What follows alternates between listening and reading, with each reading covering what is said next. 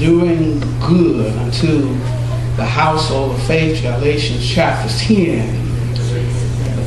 Oh, chapter 6. I'm sorry. My dyslexia is messing with me. I'm saying the 10 first. Amen. 6:10. God has led me to another text. We're going to be looking at today Joshua chapter 1, verses 1 through 3.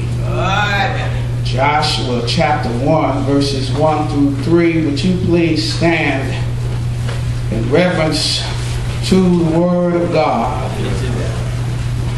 Stand symbolically saying that I will stand on the Word of God. All right.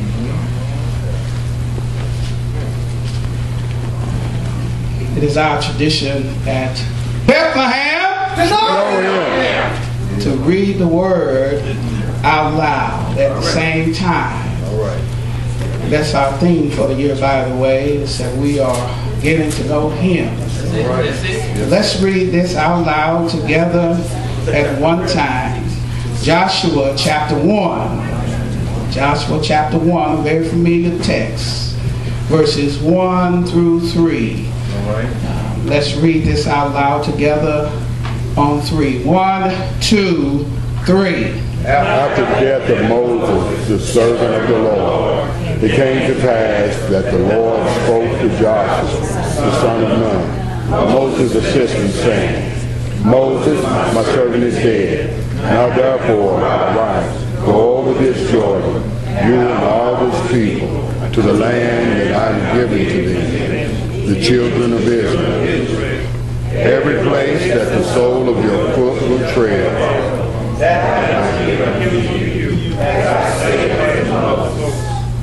Amen. Amen. You may be seated in the household of the Lord today. We're going to share a message entitled Walking into the Promises of God. All right, now. Walking into the Promises of God, a short title, Walk Into It. Walk into it. Yes, sir. And today we're going to share 3 points as the Holy Spirit allows us. We're going to talk about the circumstances of the promise. We're going to talk about the command of the promise. Then we're going to talk about the circumference of the promise. We're going to talk about the circumstance of the promise, the command of the promise, and the circumference of the promise. We want Christians to know today that Christians should walk into the promises of God. All right. Amen. Christians should walk into the promises of God. Amen. We're now in a very familiar text. And it's a text that tells the story of how God delivered Israel,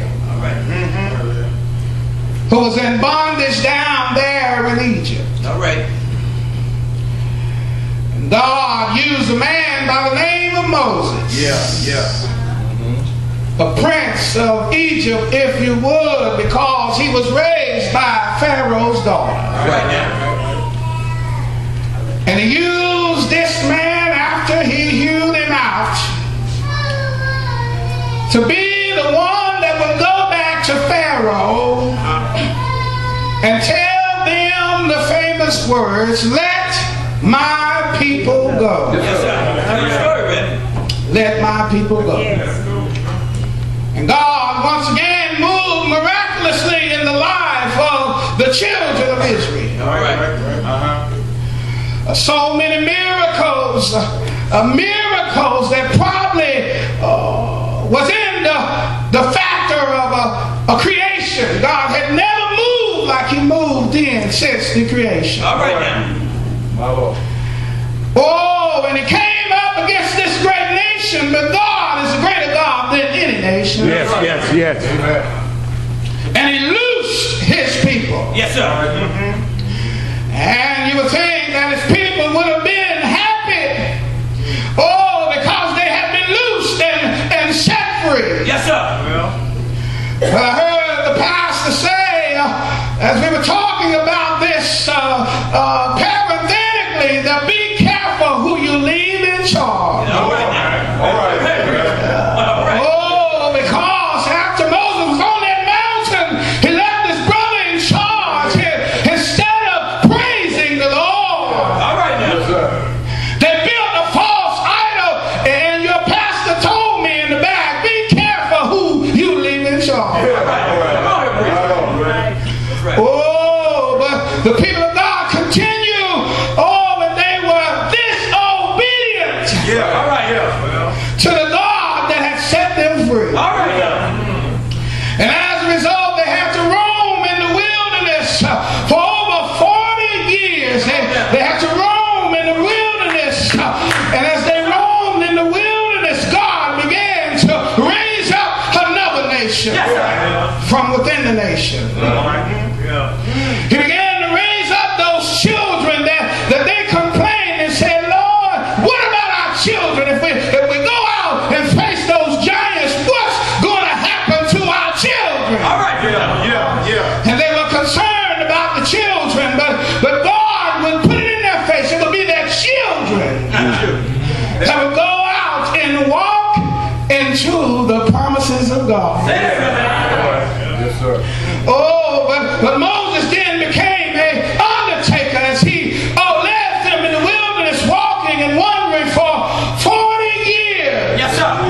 For what some theologians call a 11 days journey. All right. That was right. 40 years because they wanted to go back as opposed to go forward. 40 years because they got stuck in the past and wouldn't go forward to the presence of God. All right.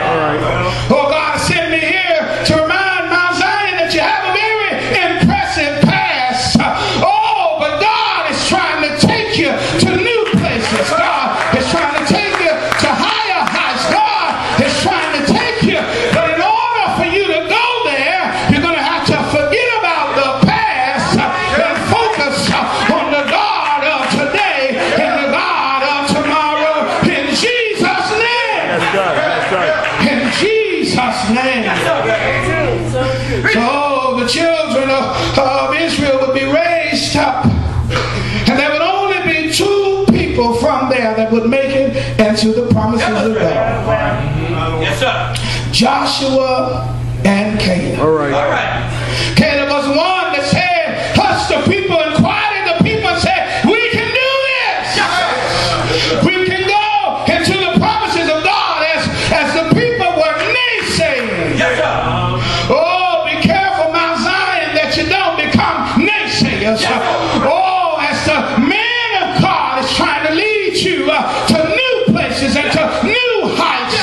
It takes the Joshuas and the Calebs within the congregation to hush the people and let them know that we can do it and we can do it in Jesus' name.